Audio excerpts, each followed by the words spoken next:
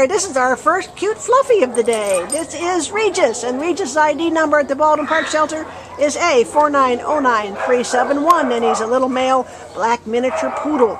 And he's about 2 years old, came to the shelter as a stray on January 5th out of El Monte, and he only weighs about 13 pounds. The rest of it's just hair, huh? The rest of it's just fluff ball.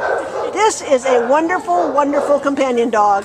His handler here describes him as a dapper gentleman. He walks patiently on a leash. He'll follow you with his little tail wagging.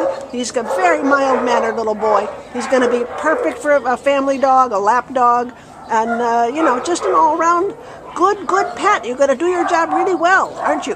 What else can you tell us, Jeanette? You know, he's just very a crowd pleaser. He wants to please people. Yeah. He just is really sweet and debonair and just a real gentleman. And he's got these really cute eyes. He's got these little brown eyes peeking out of all that black fur. The dreadlocks. And as soon as you get your spa treatment, you are going to be absolutely a gorgeous dog as well. I mean, even more gorgeous.